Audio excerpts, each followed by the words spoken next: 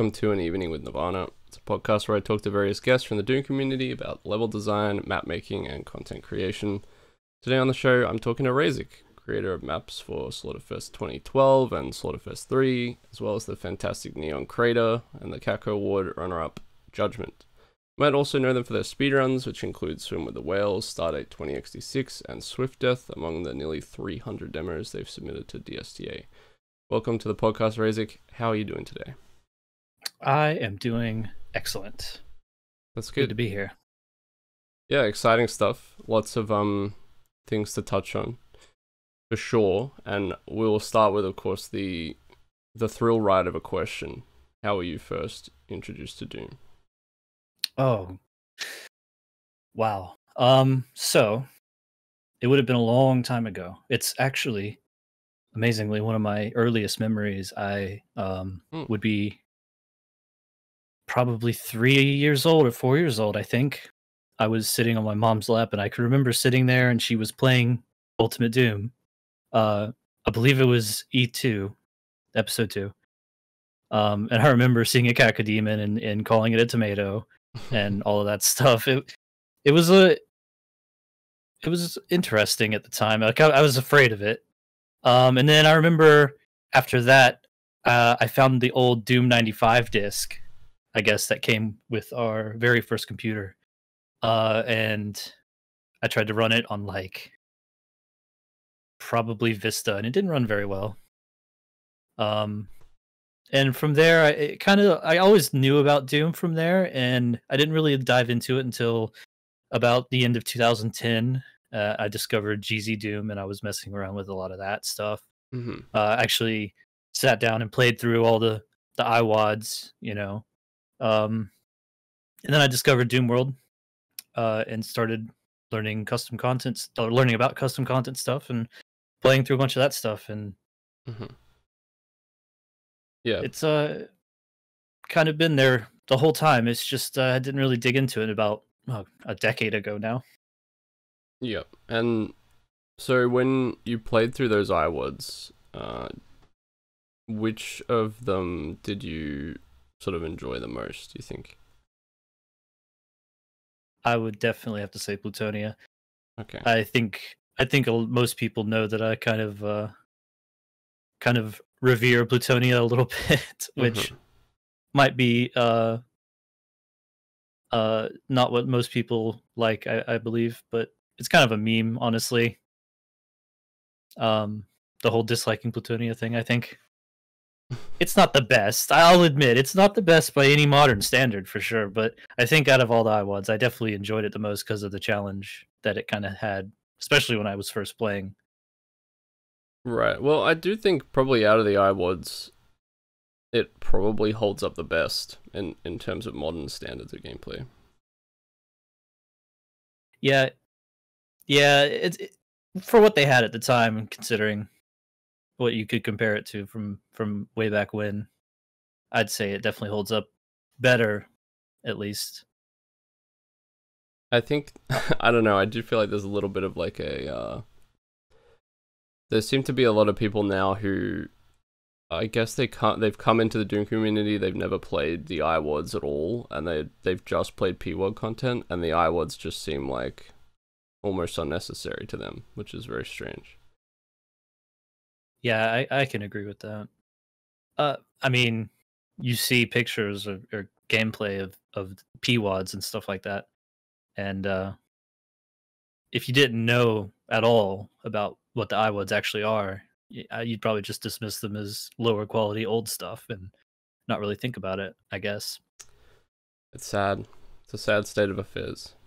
It's unfortunate. I think maybe the ports of the original games to, you know, like the consoles and stuff like that sort of keeps them relevant since their original game, you know, and people who didn't have knowledge even of the games have played them now, so maybe that keeps it relevant now. I mean, I would probably still put a lot of them in terms of quality over, you know, like 70% of PWOD content, to be fair. I think the other thing is that people are there's a little bit of bias where they are comparing them to the highest quality PWODs that are out there. But they're, you know, there's a decent amount of not very good PWODs that are released. So yeah, there. I mean, there's a lot of content out there. Yeah. Most people will probably never play 90% of whatever is out there, you know. So, and then all the popular stuff, of course. Yeah, it's all this high quality stuff, and it sticks out because it's beautiful looking, or it's this really challenging gameplay, or really fun stuff. And yeah, you like you say, you go back to the original game, and it's not quite the same, and most people would just dismiss it, I guess. Yeah, I mean, I don't think it's really fair to compare like Sunlust to Doom 2 or something, you know. No, not at all. Yeah. They didn't even have an editor remotely close to the same thing to even try and produce something like that in a similar fashion, you know? Yeah, well, they also didn't have the points of reference that the iWads offered to create something like that. They were creating, right. You know, they were building Doom as it was, so, you know, very different thing. So on the Doom wiki at least, Slaughterfest 2012 is sort of listed as your first credited release, I guess. Was this like the first time that you worked in the editor, or like when did you start getting into making your own maps? Well, like I said about how I kind of came into the fold with the Doom community, and I discovered Jeezy Doom originally. It was like the main port back then, I guess. Just, you know, it was the flashiest one, so it stuck out. I actually really dove into modding stuff using Decorate and UDMF format and all that stuff. Yep. So I actually still have it somewhere on my computer. I have quite a few levels from way back then where I sort of piddled around in the editor and was learning it, and you know, it's nothing great. It's a lot of 64 wide hallway stuff and short rooms and stuffed full of monsters and all kinds of weird Decorate stuff. So I never released stuff like that. I did have something at some point that was actually a precursor to that Slaughterfest map, the first Slaughterfest map that I submitted to the project. It was the E4M1 kind of tribute map thing. And I actually posted that, but I think it kind of got lost at some point. Probably when the forum software changed. But yeah, Slaughterfest 2012. That was the first maps that I really like made and spent a decent chunk of time on, like refining and in the editor, messing around with it, balancing and play, like going through the whole development cycle to making maps and stuff like that. And so you sort of play the iWads and stuff, and what custom PWads led you to wanting to like play and make Slaughter stuff? I had a big thing about Plutonia 32 actually. Go to it. Yeah. That's kind of like a proto Slaughter map, right? Man, it's been so long, it'd be hard to say exactly which ones in particular kind of guided me on that path. Probably Held Revealed, I would say. Just because it was, I think it's on the top 100 WADs of all time list, right? I kind of vaguely remember going through that and just checking it for more and more interesting looking things to play. And I kind of thought it'd be fun to have these big maps full of monsters and just, you know, sit there and blow them all away. Kind of that mindless gameplay style. And was like difficulty something that you generally sought in other games before like getting into custom stuff for Doom? Not really. Before I really dove into Doom, I was kind of big on FPS shooters multiplayer shooters and stuff like that. Mhm. So like Call of Duty 4, Oh yeah.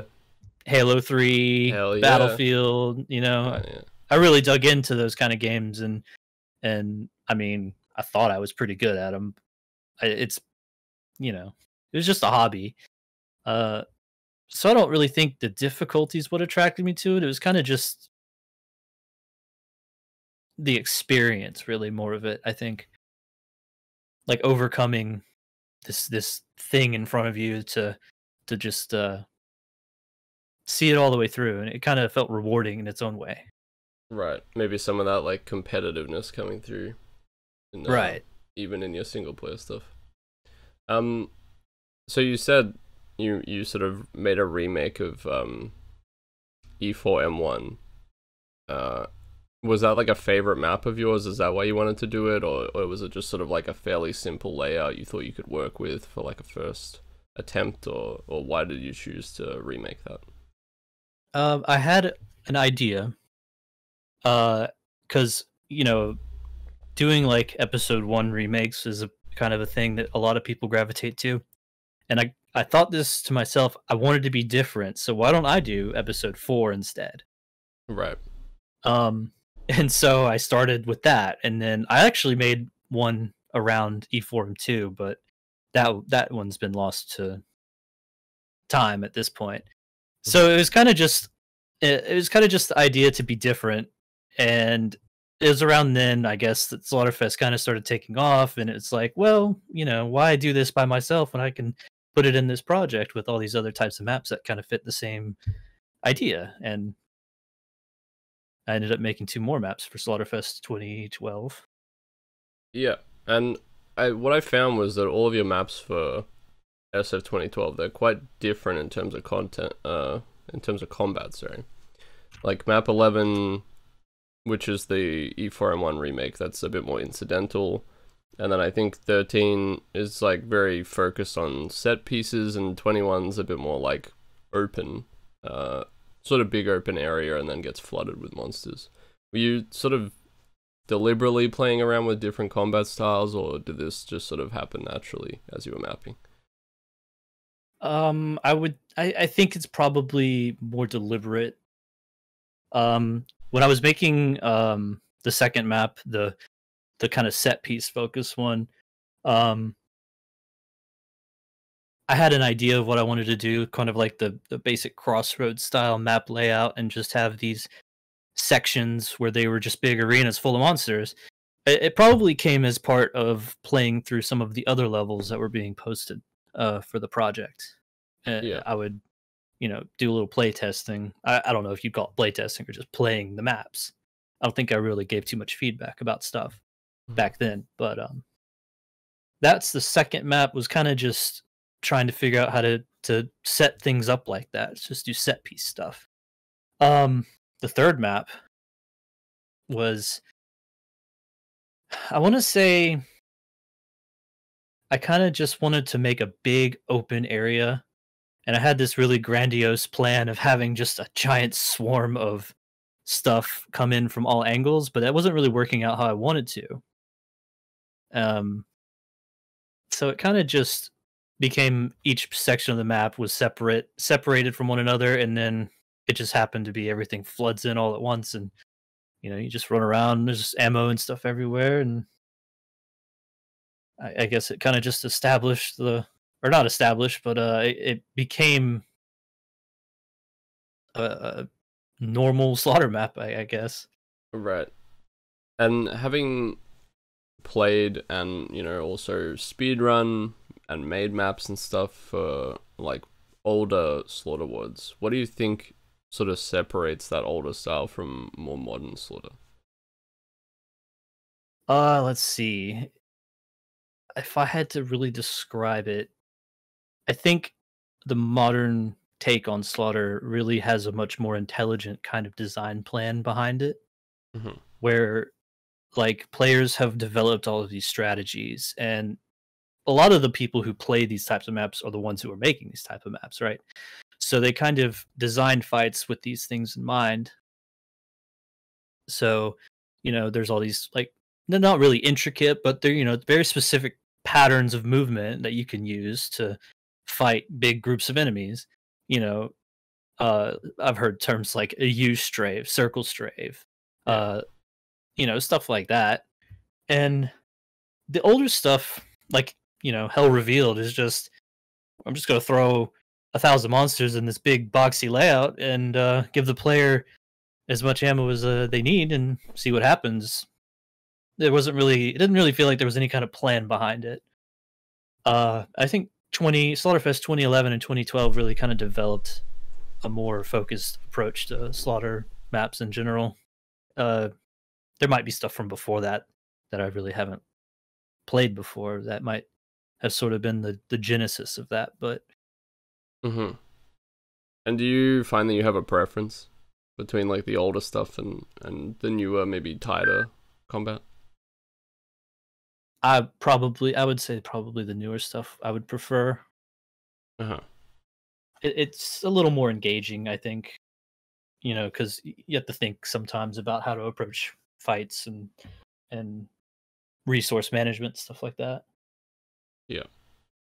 I noticed that you sort of after Slaughterfest you worked on a bunch of community projects like Doom World Roulette and Mayhem 2016.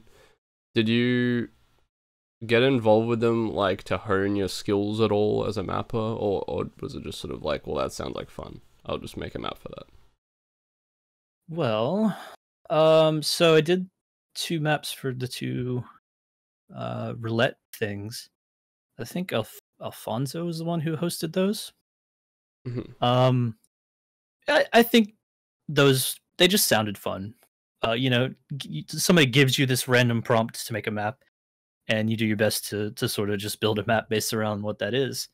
And it was a really interesting exercise. I think, you know, it was 2 week, I think, was the turnaround, maybe a month. I don't remember exactly.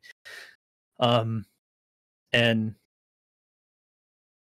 I felt like it'd be a good way to sort of, yeah, I'd say honing mapping skill would probably have been a good way to describe the idea behind joining up stuff like that. Because I wanted to sort of develop a style, I guess, Mm-hmm. and sort of figure out how to make a consistent go at a map. Because originally making stuff was really slow process for me sometimes. And then Mayhem 2016, I was actually invited to make a map for that. Right. By Marcake. He DM'd me about the project, and I don't remember exactly the way he worded it, but it was basically, how would you like to make this 3100 monsters slaughter map for Mayhem? And I was like, cool, how long do I have? And I think he gave me a month to make it, and so I was on board with that. And that was fun, I guess. It's kind of, you know, bringing both parts of it, because I had a little bit of experience making slaughter maps from before, Yeah. and I wanted to get better at making, like, having a faster turnaround on making stuff. Mm-hmm. Well, I mean, what's crazy to me is that there was a deadline set for these projects, and they actually came out within the deadline. That's the crazy part. You mean the community, like for the community projects, yeah. Yeah, well, actually, the third roulette never did get finished. Oh, there we go. Unfortunately, I don't think many maps were made for that project. In fact, Neon Crater, I took that map and put it into Judgment because it didn't really have a home. Right. Well, I played the solar release version of it. Someone had posted it up on the forums, and I really liked that map a lot. I was wondering if there was any particular inspiration behind like the atmosphere for that map, because it's sort of low lit and I don't know, it's something unique about the way it looks that I enjoyed. I'm not really sure that I had a hold on the overall atmosphere of it. It kind of just built from the prompt that I was given. Um, but I think the contrast from the neon crater part of it, which was like the main part of the prompt that I was given, Mm-hmm. it kind of just made sense to me that it was like a dark and mystical kind of location for this strange crater in the side of this hill or whatever. And it kind of just ended up that way. I think it didn't really have much of a plan aside from trying to make something that fit the prompt. Right. And how did you like start building that map? Because you had the prompt of like the crater. Did you start by just like, I'll just put down a big circle or something and then build inwards from that? Or did you start with just like the lighting features, or yeah, how did you begin? I think I probably started actually on the lower section of the map, because I kind of developed an idea that the crater would be like the finale area. That's where the exit would be. There'd be a sizable little fight there or something. Because the prompt, if I remember what the prompt was, it was something like the neon crater above something paddock. And I didn't know what a paddock was. I had to look up what a paddock was. It's like a yard or something. Yeah, like a field. Yeah, like a field or something. Yeah. So I kind of thought backwards the way it was given. So I probably developed the lower section first, and then built up to where that main finale area would be. It's been so long; it's really hard to fully remember exactly how that process would have happened. But Yeah. that seems like how I would have done. That's at least how I would approach it now, I would say. Distribution center. I suppose Judgment was technically in development already at this time, but was this like your first proper release with custom monsters and things like that working in GZ Doom? Yeah, it was, and it's actually based on one of the very first maps that I made, one of those really early mess around maps that I mentioned. Kind of just the layout, really, and then it expanded outward from that. And yeah, it was another case of, hey, this looks like a fun thing to do, so I'm going to do it. And it was originally for the Vine Sauce mapping contest, Yep. which was the year before, or probably a few months before. I don't remember exactly when. So I spent a lot of time in 2 weeks on making that whole thing, and probably a little more time than I really should have at the time.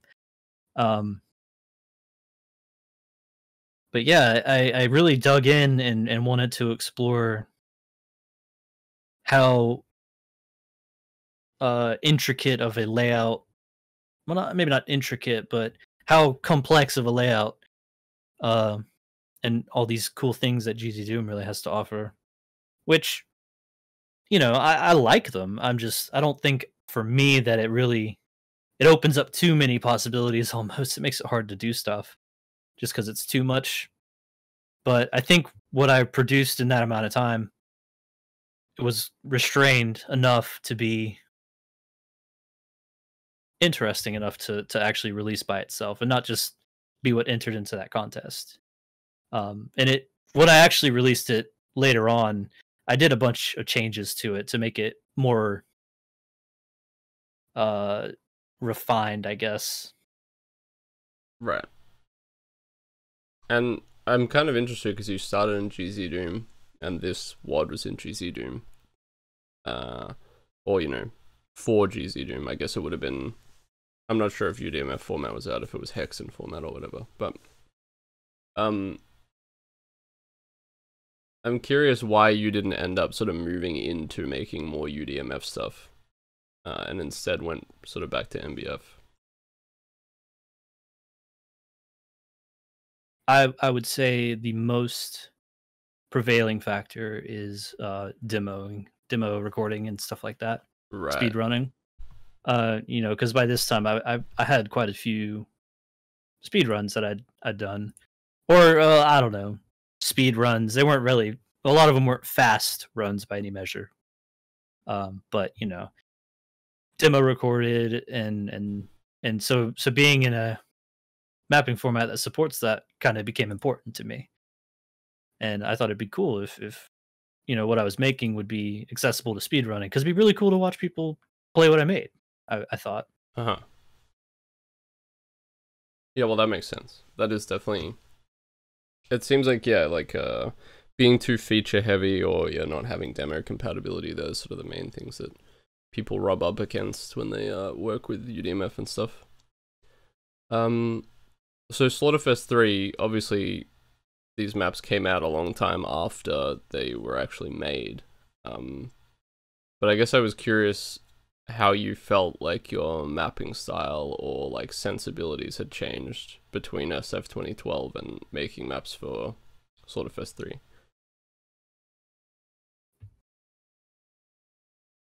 How they would have changed. I think I definitely leaned into the more set piece kind of focused style.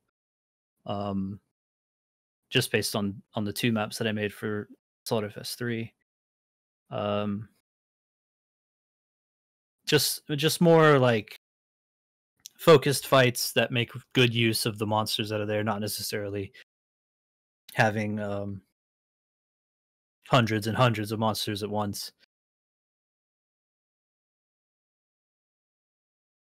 Right. And I guess like what I noticed was that your maps sort of, they often avoid like super strict lock-ins, like the opening of map 4 and Slaughterfest 3, you can kind of, you know, run through and take the next fight and, you know, maybe combine fights a little bit. Do you think this is due to speedrunning and like wanting to keep the maps a bit more open for routing and stuff, or is that just how you tend to make maps? I think it's more of a tendency that I just make maps that way. Because personally, you know, I've experienced maps where they have some sort of lock-in fight or situation, and you can finish what's going on before the lock-in is over, so you're just kind of sitting there waiting for bars or to lower or a door to open or something. Uh-huh. And I try to stay away from that happening at all in a map. And then I don't like everything to be confined into a lock-in or a set piece. Having incidental stuff in between, or having some open-ended areas where stuff happens, makes a lot more sense to me, just for uh breaking up the action in a map. Yeah. And do you tend to like build around speedrunning at all, or do you try to avoid it? Because I know that some people that I've talked to who are speedrunners, they actually find that it ruins the speedrun for them if they have like built-in tech and stuff. Most of the maps that I've made were probably long before that I really understood a lot of speedrunning tech, Uh-huh. like glides or you know, line depth skips and stuff like that. I didn't really consider pacifist gameplay style at all. You know, things like that. And in fact, when Judgment was first released, you know, I kind of went through the 2 or 3 months of release candidate, and at some point I really dug into making every map compatible with Nomo and Pacifist, so that there'd be some way to complete every map in both styles. Especially Nomo, like any lock-ins or anything, I set up ways for them to be much quicker in Nomo, since nothing's really happening. It's Right. just doors would immediately open and stuff like that. Um, so, but probably if from now on, I probably would think about stuff like that when I'm making maps, I would Mhm. say. But I don't know if I would intentionally add skips. Maybe if it was something difficult, which would be really fun to witness someone do. You know, it'd be really cool to see somebody accomplish something if it was really difficult. And you or figure it out even, and like if you knew about it, no one else did, but someone figured it out, that'd be really cool. So what kind of things did you do then to make it faster for Nomo? Like, how did you make it so that you could get out of lock-ins quicker in Nomo than when monsters were present and stuff? It's really simple, really. I would just take any kind of, if there's like a, well, most stuff would have a voodoo scroller closet or something somewhere. And I just take everything that's going on in there, and I'd condense it down to a smaller closet that was just whatever was necessary to open the area. And when monsters are on, there would be a single lost soul floating there to block the voodoo from moving, so that it wouldn't function for someone playing an ultraviolence. But obviously in Nomo, lost souls are that special exception where they're monsters, but they don't count for kills on the kill percentage. So they do get removed, but they don't count. Yeah. And there's some other people that do similar things. Like I know a lot of people will do like one of the big trees sitting right next to a wall to block a voodoo scroller or something. So it's not like, yeah, I think it's not anything too complicated. Yeah, and some of his stuff. I mean, I used the Lost Soul thing in Fractured Worlds actually, for difficulty setting stuff. But one thing I had to do was go back in GZ Doom, and I had to use Decorate to replace the Lost Soul. To make it not count to kill percent, because for some reason in GZ Doom it does count to kill percent. So yeah, that's kind of a default thing. I don't remember exactly how I changed that, or if I did or not for the final release of Judgment. I might have, but yeah, I just noticed or I think maybe Gazebo was testing for me in GZ Doom, and he was like, oh, like, I can't get 100% on this or whatever. And I was like, what? It turned out it was like the Lost Soul in the wall. Oh. Yeah, I'm not sure why they have it that way, but it's kind of always been that way from what I remember, so. Well, I read a thing with Graph, and I think his reasoning was that, I can't remember what the exact numbers of the release are, but in the original Doom shareware release, the Lost Souls counted towards kill percent. So he made it the same as that. Which probably before Doom 2 and the Pain Elemental. Exactly, yeah. Which he claimed was like a lazy reason to remove it from kill percent. And so that's why he reintroduced it. Which I don't know if I agree with necessarily, but you know, here we are. Yeah. So in terms of Judgment, talk to me about like the early beginnings of that WOD, because it started a long time before it was finally released. Quite a while ago. So it was actually 2013, the summer of 2013. I remember it. I sat down to make the first map that I made, which would have been map 1. It isn't the same map that's actually in the WOD now. I lost that map to unfortunate Slade incident. Oh no. But I did remake it as close as I possibly could remember how it was originally. So it's essentially the same. It's just not exactly the same. But regardless, I had a dream about Doom, and I had a dream about that map. It was kind of just like a general view of it that I saw. It was a lava-filled crater. There were some mine shafts. I remember the Mancubus sitting on the rock to the side, shooting at me the whole time. And I kind of just took that idea and I threw it down in the editor, and I looked at it and I'm like, this is kind of cool. It's not a slaughter map. It'd make a great map 1 for something. I'm going to start making more focused maps like this and see what happens. And I kind of just started laying out these ideas and throwing 4 or 5 of them together and building a map based on those ideas. Like I had a list. I'd have ideas pop into my head during the day, and I just write something down in a list for later. And that kind of took care of the first half of the WOD really for the first 3 or 4 years that I was making maps. Mm-hmm. And was the plan always to have like a lot of custom monsters? And were you working with Dehacked originally, or did it start as like a GZ Doom mod that then turned into Boom, that then turned into MBF21? So I started in CL9 in Boom. Mm-hmm. And I did have a little bit of Dehack stuff going on. I took the SS guy and I turned him into just a quick shooting zombie man. So like in between a zombie and a chain gunner, right? And I did something with the Keen. I think I just used all the frames from the Keen, and I did the Baron having 2 attacks at once, or not once, but in succession. Just the small little stuff, and that really kind of carried until about the start of 2016, I'd say. And that was after I played Valiant, and Valiant kind of really set me on this whole exploration of how much more custom can you get and retaining that demo compatibility. So I bumped it actually up to MBF 11, right? And I really like explored how much I could get out of the dehacked stuff.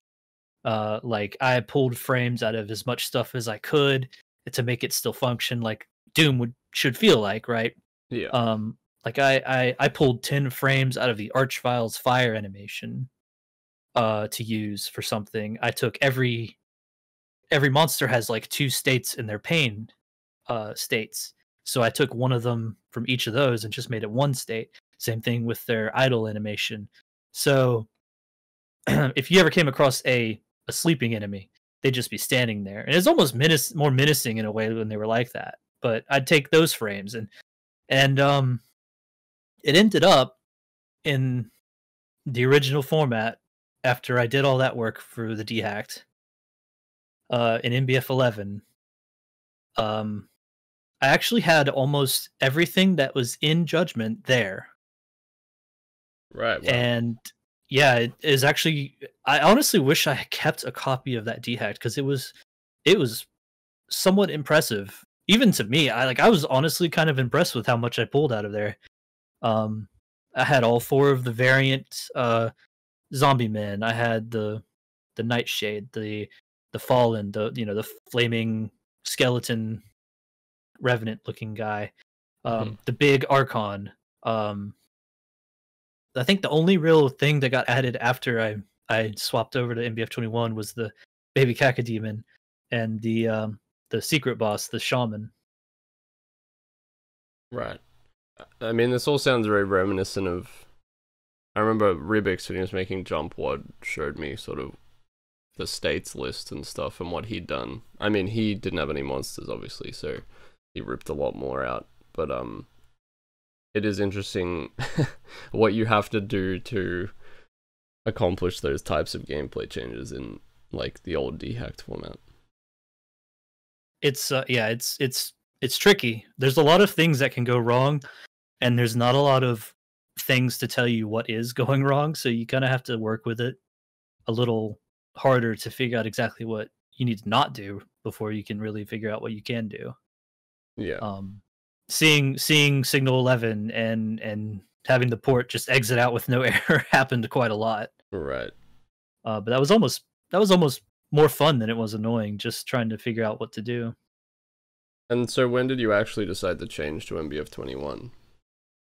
It was not very long before I actually released the first release candidate. I started converting everything in like March, maybe April of 2021. Mm-hmm. And was Deco Hack around for that? Or were you still using Dehacked? Like Whackhead? I actually don't use either. I do everything in Notepad. Oh wow. If you can believe it. Yeah, it's I don't know if that makes it easier for me or what. It kind of made it a little easier for me to understand exactly how everything kind of works and I keep everything organized, so I have everything situated in a way that's familiar to me. So I guess it's easier for me to do it that way. Um, but I use Whacked as a reference usually. I don't know anything about Dehacked. I've heard it's pretty simple. It's basically decorate for the most part. Yeah, Deco hack, yeah. Basically. Just functions the same as decorate and then just converts everything into dehack strings. Which is quite nice. Yeah, it sounds like it'd be pretty easy to get a hold of and make things a lot simpler, but yeah. So how much, like, you have all these custom monsters and things, how much work went into like balancing them for the new sandbox and stuff? Was there like a testing process for each monster as you introduced them, or was it more just like, let me put these in and then see how it plays and then do it based on that? so when I actually built the dehacked stuff, I probably had a little more than half the maps already made. So it's mostly like you said. I just sort of put it all together, and then I just sort of threw it into the maps, and then I would go back and just play through all the maps and see what worked and see how that felt to play against the monsters. And I did a lot of tuning on like health values and how quickly stuff attacks and how quickly they move, just to really kind of put it into a um their own places. Because I always felt like there was some spots in the monster roster where there's holes, like there's stuff missing, and I kind of wanted to fill those particular holes and have a couple of things that were just cool, like they felt new and cool to fight, basically. So what kind of holes in the sandbox do you feel like you wanted to fill? I do believe that we're missing a kind of a low health, high threat flyer. Um, so basically, the fallen, the burning skeleton bird thing that I put in. My idea was basically, let me make a revenant that flies, and I gave it half health because it's, probably going to be a much more annoying enemy to fight most of the time. So yeah, like a low HP flyer was something that I really thought was missing. And then I think probably the biggest other thing that I wanted to have was sort of, it was kind of like the same role that an archvile has as like an area of denial tool, but not based on a line of sight attack. So the Azazel, which is the goat man with the wings, and he throws all the Mancubus fireballs. If you put him in a hallway, he really fills that hallway up with fireballs. So you either have to duck out or take cover, or really focus on him to get him down as a threat. And I felt like that was a much more, well, not maybe just a different way to have this sort of area of denial threat, rather than just plop an archvile down, because archviles introduce a lot of other gameplay elements at the same time. So right. And yeah, I mean, it's interesting you talked about sort of Valiant stuff, because I do feel like Skillsaw is like the main person that I think of when I think of like well done custom monsters introduced into the sandbox. Do you think there was like a decent amount of influence from the way, like the places in the sandbox that Skillsaw tried to fill as well? I would say, yeah. From Valiant specifically, the Arachnorb. The Arachnorb is that low health, kind of almost a higher threat flying monster. So I really liked him.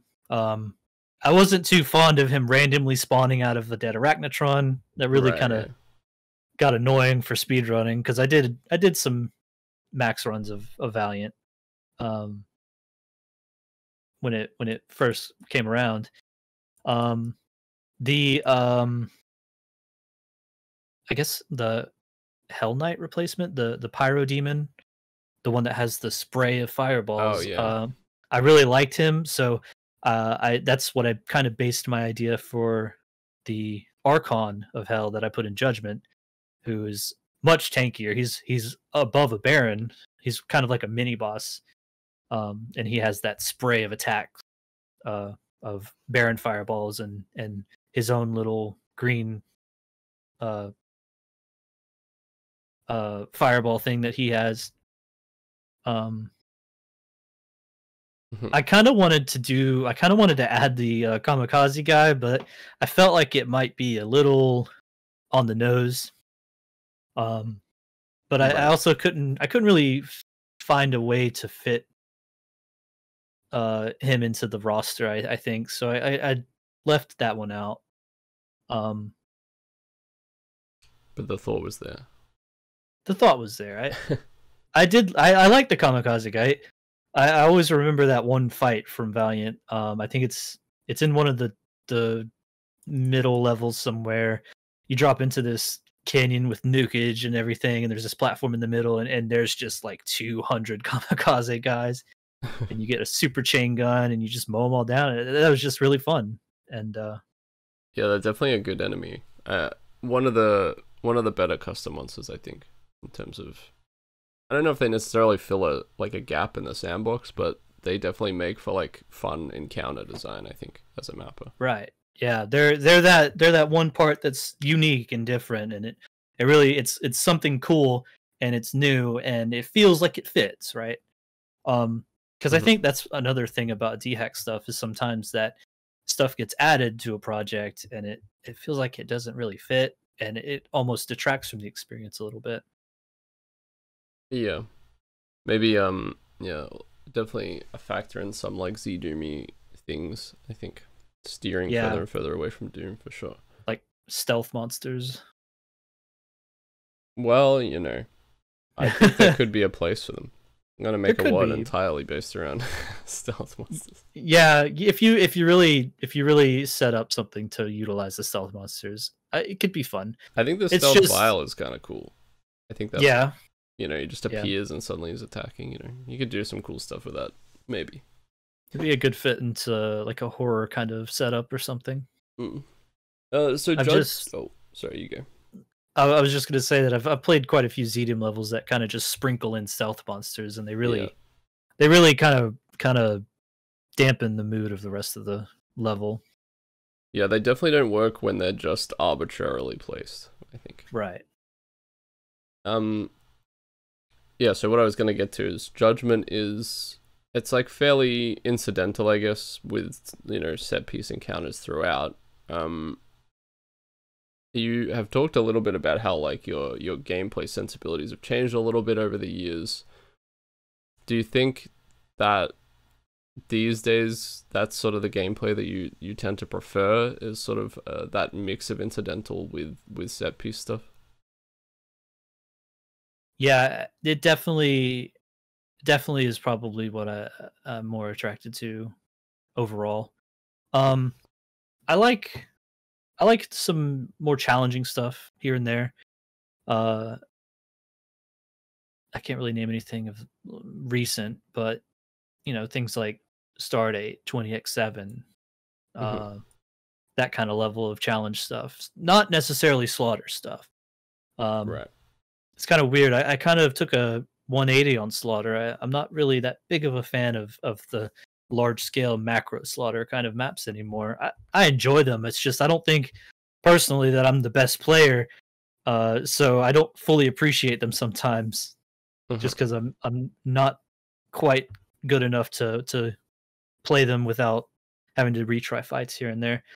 But yeah, incidental and set piece style, I think I definitely prefer that kind of thing because it feels much more like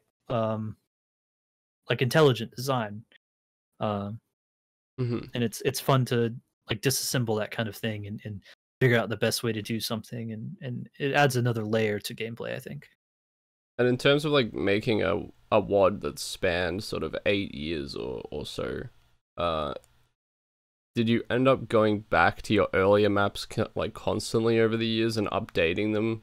Like, did you feel that need to sort of go back and update the visuals or change gameplay aspects that you maybe didn't enjoy anymore, or did that not happen so much? Absolutely. So and the 8 years time span actually was not on purpose, I would say. Because in 2016 I couldn't spend as much time working on it as I wanted to. I had job responsibilities I had to take care of first and foremost, so it really limited the amount of time I could spend. I stopped speedrunning even just because I wanted to spend more time on mapping and stuff. So yeah, about that time after I finished doing all the dehack stuff and going through all the maps that I'd already had, yeah, I did a lot of changes to earlier stuff. Like even like map 6, I completely remade that map because I didn't like the original version of it. It felt too small compared to what it is now. So to fit everything with the changes that I made, I just kind of rebuilt it around the same general layout. I just made it more expansive and made stuff more interesting to fight rather than just being 3 small scale slaughter fights, really. Even though that's kind of what it ended up being anyways, it just felt more engaging compared to how I originally built it. And I really I think more so I developed a visual standard that I kind of build maps to. I was having problems with like accepting what I made, I guess I could describe it. Like I didn't feel like what I was making lived up to like a community standard of detail. Like they looked kind of plain I mean, and it's just kind of personally how I felt about it. So I started to just sort of work at stuff and figure out ways I could make things look more detailed without inhibiting gameplay or anything like that.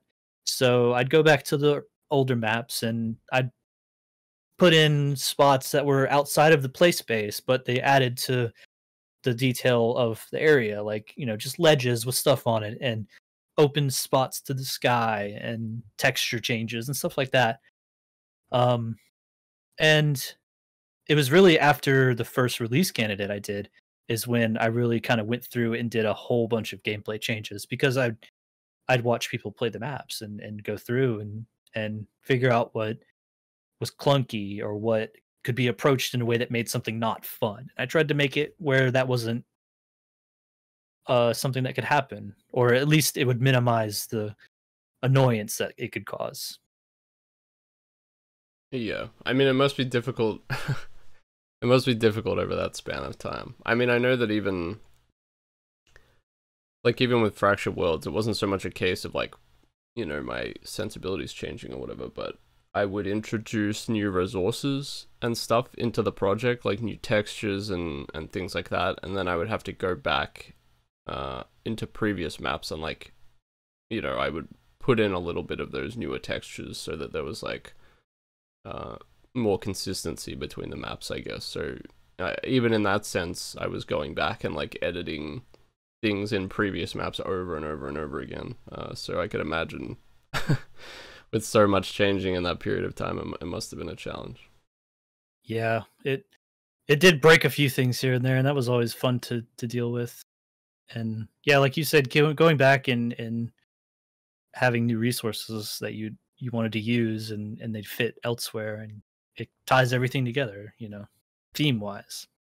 Yeah. Especially on a shorter set like Fractured Worlds would be. I imagine would be a lot more involved with that kind of thing, just because you'd want everything to sort of fit together since there's less maps overall. Yeah, and I was already shifting theme a lot between maps, so I was attempting to keep some level of like cogency between them. Otherwise, I feel like there was the threat of it all feeling like a bunch of separate projects, like smashed into one. Yeah, like a compilation WAD. Yeah, exactly. So I wanted to talk about speedrunning for a little bit, because you've obviously done a bunch of mapping, but you've also done a bunch of speedruns. Was Doom your first speed game, or were there other games you ran before? It was the first game that I took it any kind of serious in, I would say.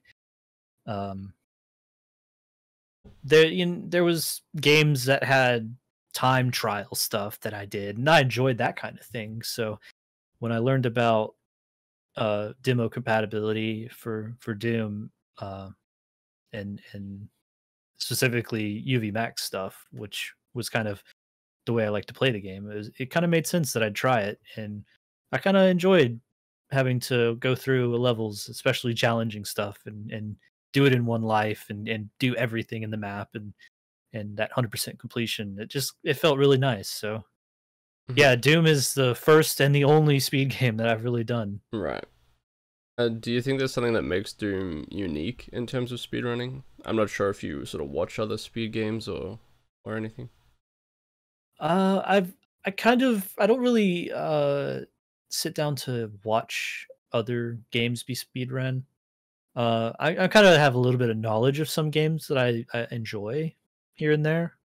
But I think what really sets Doom apart for speedrunning is all the custom content. The fact that it's not just the original games. I can't imagine the community would be as large as it was or is, if it just was the original games that were being speedrun.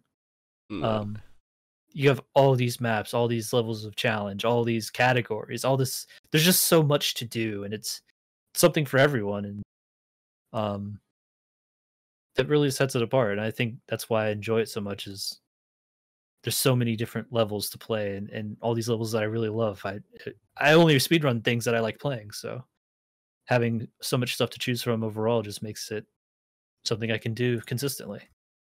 Right. And I think one of the first times I ever became sort of aware of you was your speedrun of Swim with the Whales, map 3. Um, because I mean, I played that map and I really enjoyed the map and the WOD. And then I was like, I can't remember if it was, maybe it was YouTube or maybe it was the actual demo itself, but I just remember being like, how the hell can anyone beat this map? You know, saveless. I guess I was curious what initially made you want to run that map. That particular map is one of my favorite maps of all time. So I was really inclined to try and demo it. Um, I personally I think Swim with the Whales is my favorite work by Rybix. Um, and map 3, it had that sinister soundtrack. Uh, it had like this surreal feeling of almost hopelessness, but at the same time, it's a fair challenge. Um, and at the time, it was unlike anything I'd ever played up to that point, and I just really wanted to do it. I wanted to be the first one to do it. I don't remember if I was or not. I don't think I technically was the first to get a demo on it, but I think at the time I was maybe the quickest for a little while, and then much better players than I got a hold of it and brought the time down a lot. But I really was compelled by that map, and I really wanted to get that demo. So I'd spent a lot of time doing it, and Mhm. eventually got it. It was one of the best things that I had accomplished by that point, I think. Right. And when you're running like a large, challenging map like that, what's the first thing you do when you start speedrunning it? So a large map like that, typically I'd have to go through and route it in a way that stuff that's really difficult needs to become easier to do consistently. Because if there's really hard things in the map, that's where you're going to lose a lot of attempts. You're going to get cornered and die and or run out of ammo, and it's just going to be slow, or something like that, depending on if you're just trying to beat the level or if you're trying to actually make a good time. Mhm. So getting in and routing and really breaking down individual fights or um, certain segments, learning where all the possible resources are, when to use them, when to grab them, is probably where I would start on a level like that. Um, and then from there, having to actually build the route and kind of work through it over and over again to really memorize it. And that takes more time the longer a level is, obviously, because you got to keep track of all these things where every secret is, when to get the secret, how many of whatever monster you're supposed to have taken out by that point, and it's a lot sometimes. But Yeah. bringing down those scary bits to a more manageable level is probably where I would say I'd start the most often. And because that's usually what has to go to get a faster time in the long run is just throwing yourself at those hard parts and hoping that you can get out of them in an attempt. Yeah, and then it's sort of you practice each segment individually, and then the challenge becomes sort of stringing those parts together so that you're like, I go here, now I go here, without any pauses where you have to kind of think about where to go next, I guess. Right. And you also have to keep up a little bit of adaptability, because you might use a little more ammo than you're used to using, or you might have more ammo than you're used to having at certain points. So maybe you go into some fight when you have 2 extra BFG shots you can use, and that might make things a lot easier, or you might save a little more time here or there. And for long maps like that, that can really make a difference. Yeah. I remember, I mean, I'm not a speedrunner by any stretch, but I did do a Sunless 25 run just because I liked the map when I was playing through it saveless, and I was like, maybe I'll try and go for an okay time. And in the one that I eventually just, I ended up posting up that run because it was okay.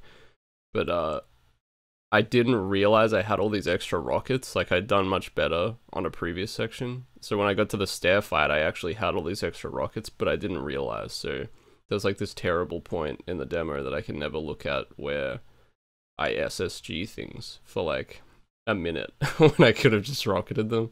And it always makes me cringe. Hate when that happens. Sometimes you can't avoid it because of where ammo is in the map, but I've had quite a few first exits on demo attempts where I'd leave the map and have like 400 cells left for a BFG, right. And I'm just like, well, where can I use all these cells and speed things up? And that's probably the first thing that you start to revise once you start actually throwing down attempts. Yeah. Well, yeah, I never learned to revise it clearly, but I was curious how much, like, you talked about routing the map, but did that route sort of change over the course of the run, where you found sort of more optimal things? Because it's such a big map, I would imagine routing's like a big part of it. There is a lot of different ways to complete that map in different orders here and there. And I actually did 2 demos of that map. The first one was kind of just in order, I guess, is the best way to describe it. Just taking on each part of the map as you get to it. And then I really sat down later on. Probably I don't remember the time difference between each demo, but when I did the second attempt and took off over 6 minutes of time, I really kind of figured out more of which things I could do in what order to make it the quickest. And it's been so long since I did it. I kind of vaguely remember trying to get to the BFG much quicker, so I'd have access to it for other stages of the route before I would have on the previous demo that I did. Because like I said, the previous demo was really kind of just doing things in order and trying to survive, because it's not an easy map by any measure. It is a pretty tricky map to actually play through, but right. And what is like the toughest part, do you think, of that run? Is it the Cyber Fiesta, or is it the final fight? The Cyber Fiesta is kind of it's almost a meme, really. It's you're either gonna catch too many rockets, or they're gonna consistently infight with the things that are in the little windows. Yeah. And getting there earlier in the route really helps with actually getting through attempts, because if you get unlucky, you die and you have to restart, right? So I would say the Cyber Fiesta, it's not really it's not the difficulty of that part that makes it difficult. It's just the fact that you can get unlucky and there's not really anything you can do about it sometimes. If I had to pick what was the most difficult, it'd definitely be the ending, the finale fight in the the other realm part of the map. Yeah. I mean, even once you get there and you see what all is in there, you see that assembly of archviles and cyberdemons and all the turreted monsters and everything, and it's really it's kind of scary, honestly, when you get to that far. Because again, there's just a lot of ways that you can get caught out and just get annihilated before you can react to anything. You know, an archvile finds you and sneaks up on you in a bad spot, or you get cornered by too many cyberdemons at once. But you know, watching some of the other people who've done demos for that map, they figured out ways to approach those kind of things. So Yeah. there's ways around it, but I would say that's definitely the most difficult part for Mhm. me would be the ending. Right.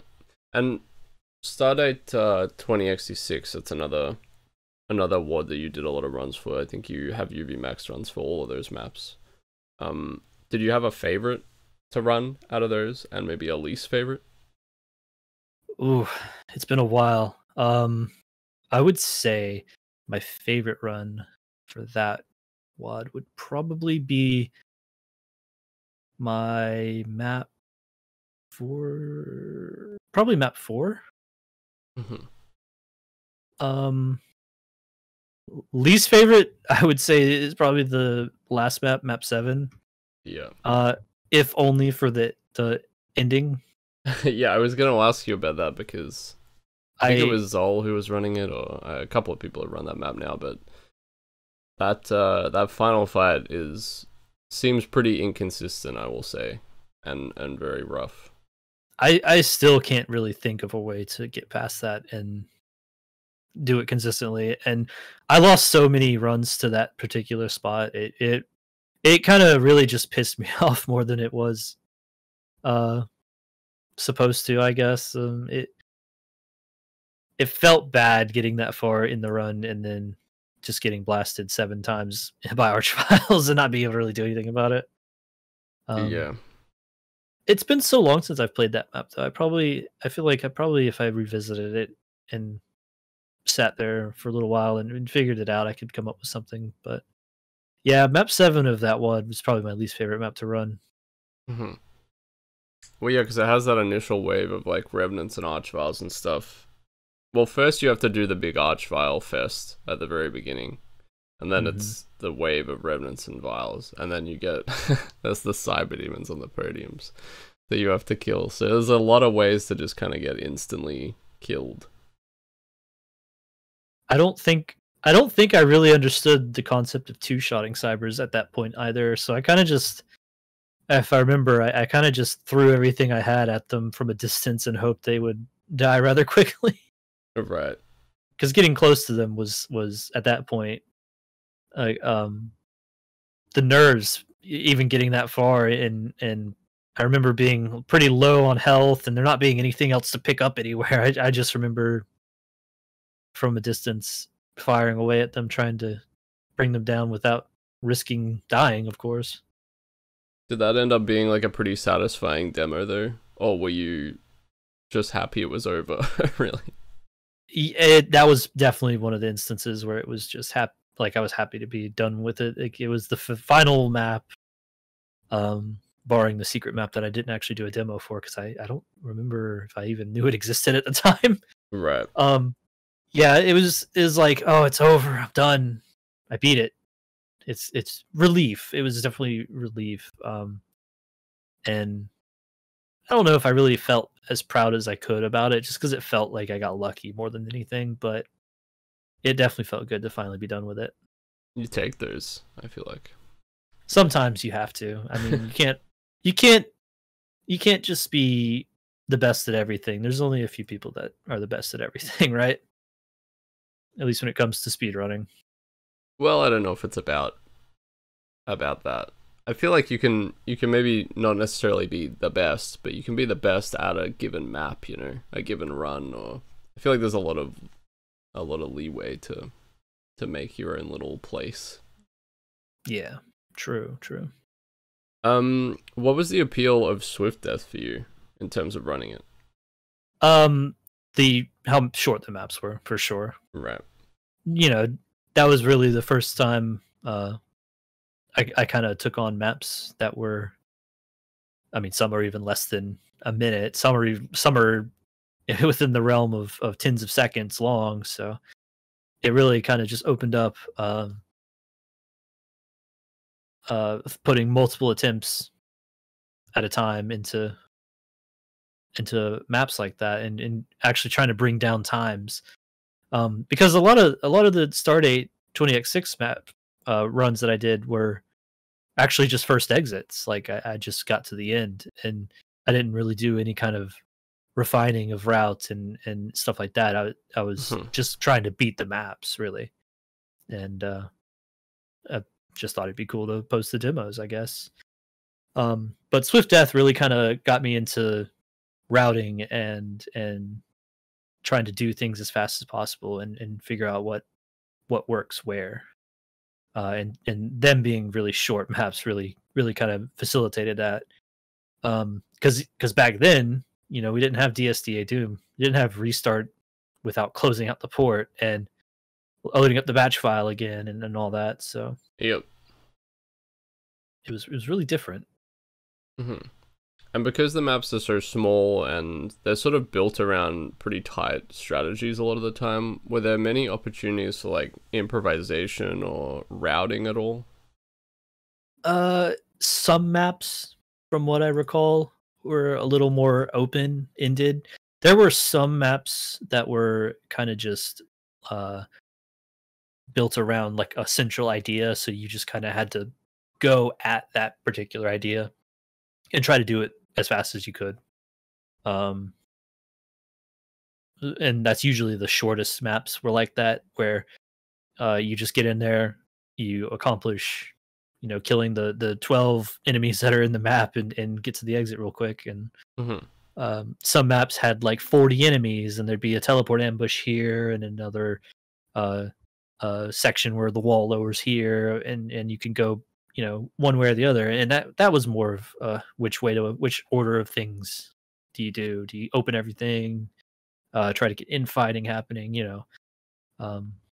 It was really dependent more on the map, but it was for the most part it was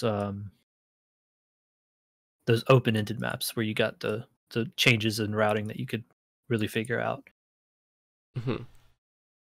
And do you find that you now like have a bit of a preference between doing smaller maps and doing longer maps when you speedrun stuff, or is it more like, is it entirely based on how much you enjoy the map?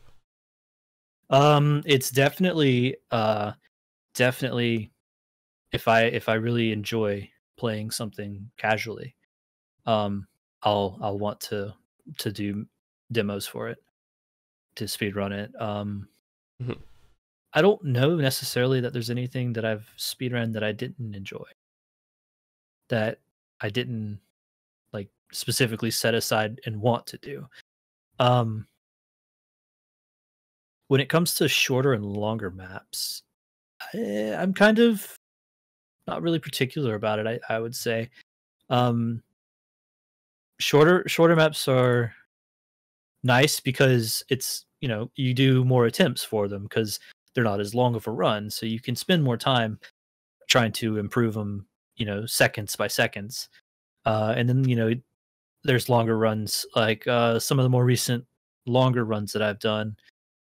There might be 15 minutes long of a max run for an individual level. And for a map like that, refining it is fun, but at some point realizing gains is really taxing, and it kind of drags it out a little longer than I fully commit to sometimes. Right. So yeah, probably around that 15-minute, 20-minute mark is probably the longest kind of map that I would want to do speedrunning for. So no D2Ls in your future? I've actually done some D2Ls recently. D2Ls are different for me, I think. And actually the longest run that I've done is an hour and a half long D2L. and it's kind of like the crown of going through an entire set of levels is kind of what I approach it as.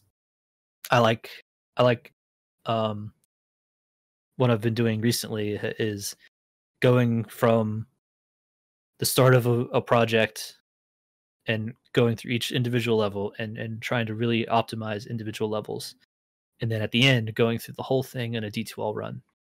Um, and for the D2L runs, it once you do all that routing on individual levels, it kind of builds into this route by itself for the D2L. It saves a lot of time on that initial stage of doing an actual run, right?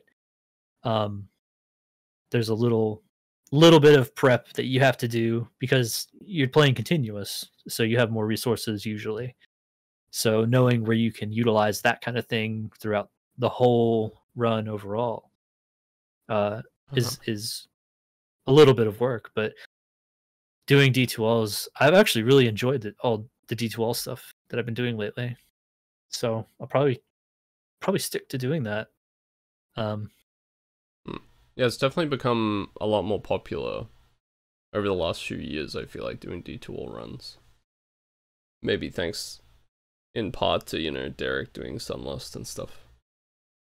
yeah, yeah, that definitely brought um, a lot of attention to these super long, challenging runs. I mean, you know, there's like Hell Revealed D2L. I don't know how recent. Maybe it's been pretty recent. Not that that's the most challenging thing, but that's like a 6-hour run, and it's crazy sometimes. We've seen the UV fast D2L of Plutonia and TNT in the past year, so D2Ling has become much more common. I would say, yeah. Yeah, definitely. So since Judgment, you've worked on a few community projects, junk food and stuff. Do you have any new WODs you're working on at the moment? Any new MBF 21 shenanigans in the background?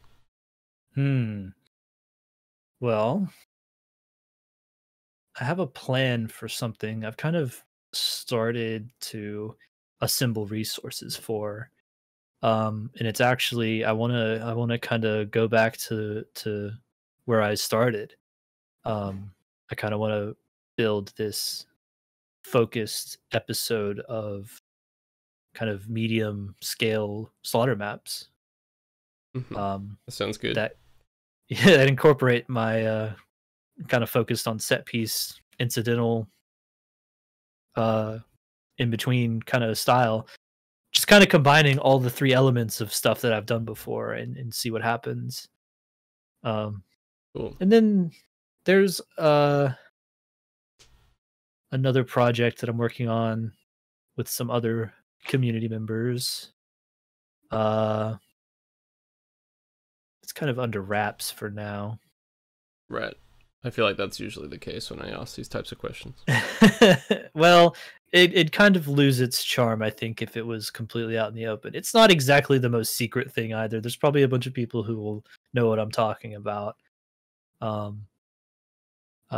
it's kind of a memey thing, so Right, I think I might be aware of it, yeah. probably. There's also I made a map for Tugers. Oh, okay, yeah. I don't know exactly how soon that's supposed to be coming out, but that should be interesting for some people, I think. Well, Trugers was what I thought you were referring to as the No, it wasn't actually. The other thing has been an idea for almost a year now, which is unfortunate, but I think we're getting ready to really set down some work for it. That's good. No, Tugers, no, I finished my map in about a month for that. Trying to beat the first deadline, but then deadline got extended, so I think a little longer, and then that might actually get released. We'll see. Yeah, there's some weird and interesting stuff in that project that I've seen. Looks kind of cool. aside from that, well, there's always the possibility of a much larger project in the future I would work on. Hopefully nothing that would take as long to make as Judgment overall. Yeah, But another like I said, 8-year mammoth. yeah, like I said, there was outside factors that really slowed down how quickly I could get stuff finished. So I'm almost glad though that is how that ended up. Because it could have came out in like 2018 as a MBF 11 project, right? Right, And yeah. Speedrunners don't like comp level 11 from what I've seen. It It's might not not a have been good, as not a popular. great comp level when combat's involved, yeah. Yeah, so when I was actually building maps for it, I tried to kind of facilitate minimizing the problems that it introduces for combat. And Right. it almost became not easy to notice those changes that NBF 11 brought when I played through the maps. But again, that could also just be bias from having tested them the hundreds of times that I did, you know? Yeah. Well, I guess if you omit a lot of like cyber infighting and stuff, then it probably won't be quite as noticeable, because that for me is the biggest thing you notice. Right. Cyber demons just turning around and deciding to kill you at random And intervals. yeah, I think part of that too is I try to avoid setting up stuff in such a way that infighting is really easy to facilitate. I guess I'm kind of like anti-infight because it's a little cheesy to me sometimes. Not that I particularly try to completely prevent it, you know. But if it, I want it to feel earned when it gets set up, I guess. So having infighting not function normally, it kind of felt like it wasn't a problem because the way you would have to set up infighting in maps the maps that I was making was it was a process. So by the time it would have become a problem, it wasn't a problem anymore, right? That delay between when monsters wake up and they're allowed to infight in MBF 11 would be over by then. Yeah, right. Definitely a strange comp level, but also a unique problem to have making a one, because it's very, I mean, it's not used very much in MBF 11, I suppose. Yeah, and I don't think it's gonna really be seen from now on either. Well, yeah, I mean, MBF 21 does everything, because I mean, what was nice about MBF 11 was that it did fix a few things that didn't function very well in Boom, but then it also had the infighting problem. So MBF 21 fixes those things, but then it fixes the problems that MBF 11 had. So, and then adds a whole bunch of extra stuff. So really, it's just the superior choice now. Right. So to the final question, what is your favorite Doom monster and why? And maybe, what's your favorite custom monster you made for Judgment and why as well? Okay. Let's see. If I had to pick a favorite Doom monster, I know someone's gonna hate me for saying, but I'd have to say a Pain Elemental actually. Nice. They introduce a lot of chaos into scenarios.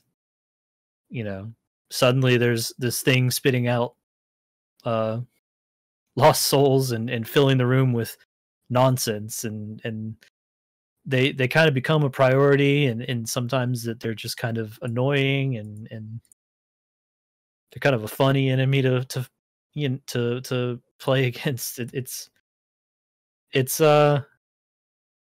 almost like a love-hate kind of thing that I have going for them. A lot of people really don't like them, but I think they get a bad rap. I think once you learn the nuances of dealing with them, they're not too bad. Because I think when you start out, you're like, I can't stop them easily from producing lost souls. I can't use the rocket launcher against them. A lot of people feel like, but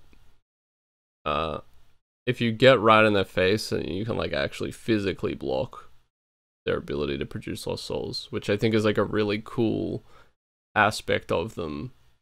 in terms of like building fights around them. And then the rocket launcher is actually really good against them. You just have to get kind of used to the rhythm of fighting them. So there's like, yeah, I think there's a lot of like really cool things that you learn about the pain elemental as you get a bit better at the game. And that's why, along with like target prioritization stuff in set pieces, I think they are like just a really unique and really fun monster. There's you mentioned the rocket launcher. That's exactly the inspiration I had for map 11 of Judgment. The map, you start with a rocket launcher, and there's pain elementals, and good luck, basically. It was one of those things that a lot of people were really either really not enjoying, or they really thought it was funny or entertaining to play. And of course, there's other parts of that map too. There's this fast melee monsters that I made, the wraiths, and then there's also the first time you ever encounter the spider demolisher, which is perfect because I was going to segue into that as being my favorite custom enemy that I created for Judgment was the spider demolisher. Which, you know, it's just the spider mastermind, but upgraded. It shoots some rockets here and there, and then of course it has a BFG. And I made it because I wanted the mastermind to not be such a borderline useless most of the time enemy. Yeah. They, you know, they get so easily stuck, and they just shoot annoying hit scans at you, and they'll infight with everything. And I really wanted to make them just like a powerhouse, like a big threat, something that could be built around. So something that an entire encounter could be focused on, like in map 11, you have the centerpiece of the boss room is where the demolisher is, and there's crushers acting as cover, and you have to dance around and avoid the BFG shots and all that. And it was kind of an interesting way to make the Spider Mastermind not as much of a pushover. Yeah, and that's a very honorable cause to take up, I think, because they are they're almost sad to watch sometimes, especially in slaughter maps. To see them get took out by like 2 or 3 imps that invade their hitbox and just scratch them to death, it really is just it's hilarious. Don't get me wrong to see that, but when there's supposed to be this big nasty threat, it kind of just comes off as silly. Yeah, I managed to minimize that. I actually made it to where if you're too close to it, you'll get blast damage. So basically, it stomps on you if you're right next to it. So anything that gets too close to it will just get stomped on and get killed before they can just melee attack her to death. Right. Yeah. Yeah. There's a fight at the beginning of Entropy where it's imps and a mastermind, and there was more than one occasion where he would literally die to one imp, which wasn't great. It's so sad. It is, yeah. But, you know, that's just what you have to deal with when you're that gigantic, I guess. It's just the unfortunate consequence of block map stuff, I guess. Yeah, the hitbox is definitely a little bit weird in Doom. I guess also the consequence of using squares for everything, but, you know, that's what they had to do at the time. Well, yeah, thanks so much for coming on, Rayzik. It was really interesting because I don't know if I actually mentioned this, but I mean, I said it was the first time that I was introduced to you, the Swim with the Whales speedrun, but I think it was like the first Doom speedrun that I ever actually watched was your Swim with the Whales run. Oh, wow. So been aware of you for a long time, and always been a huge fan of SF 2012, one of my favorite WODs.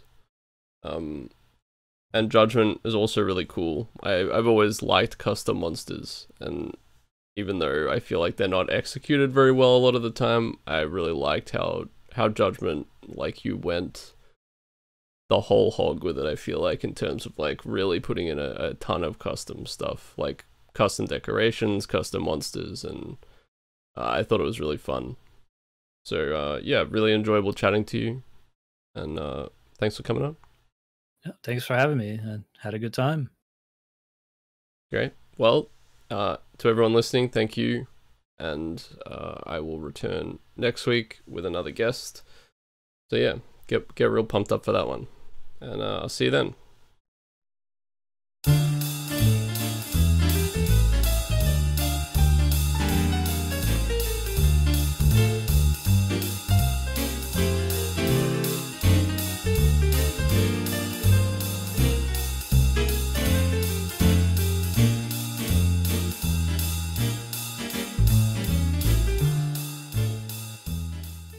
Well, Pixdrift has subscribed to the highest level on Patreon.